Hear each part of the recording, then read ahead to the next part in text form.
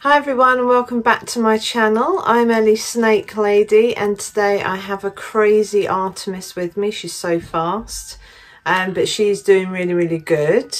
So anyway, I'm going to be quick with this intro because she is crazy as a Christmas tree.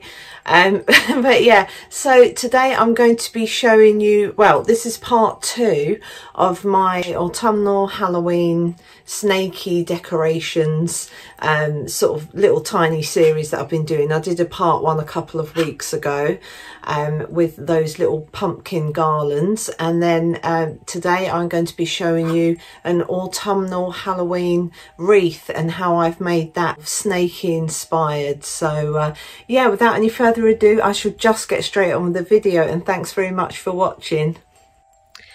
So as you can see here, I've got these little fake jelly snake things. They're actually supposed to be quite stretchy and whatnot. As you can see, they're quite wobbly and whatnot. So yeah, anyway, so what I'm going to do with these is, even though I know I've got a purple one there, I am going to paint them all the same colour purple. So I'm going to be using this acrylic paint here. It says amethyst and it just says artiste on it. So it's acrylic all-purpose paint. So I'm just going to put some of that into this freshly cleaned pot.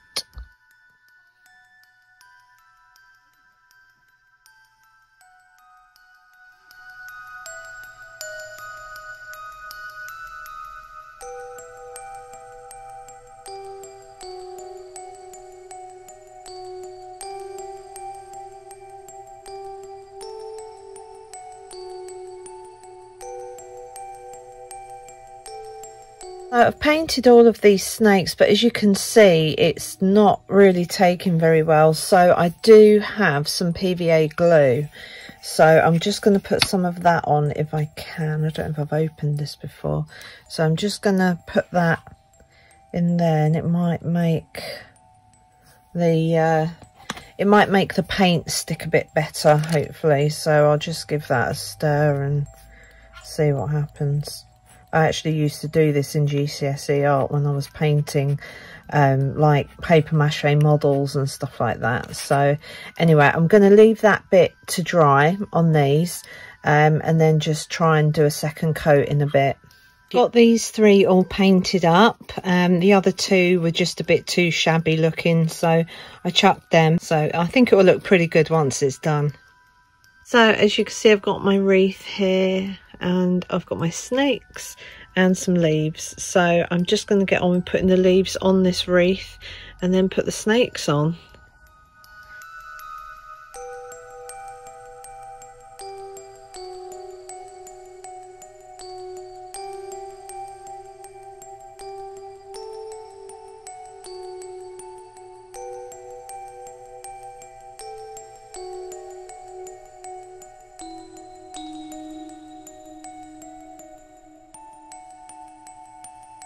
This is what I've done so far, and now I think what I'm going to do is apply my snakes.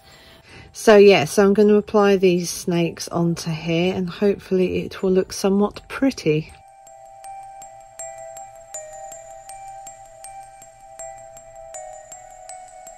So this is my snaky wreath all complete. You can see the snakes are all glued on there. So yeah, so this is my wreath all done and dusted, and I'm really pleased with the way it turned out. Looks very autumnal / Halloween, so yeah, I'm loving it. I've just put this ribbon on with this chain and like a hook. Excuse my horrible nails.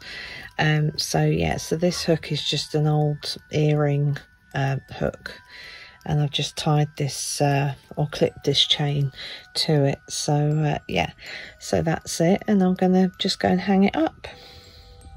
This is my autumnal Halloween wreath and I'm really pleased with it. It's just hanging from a chain there, and I've put a bit of bow around the leaves and that snake. I've got my other 2 snakes there at the bottom.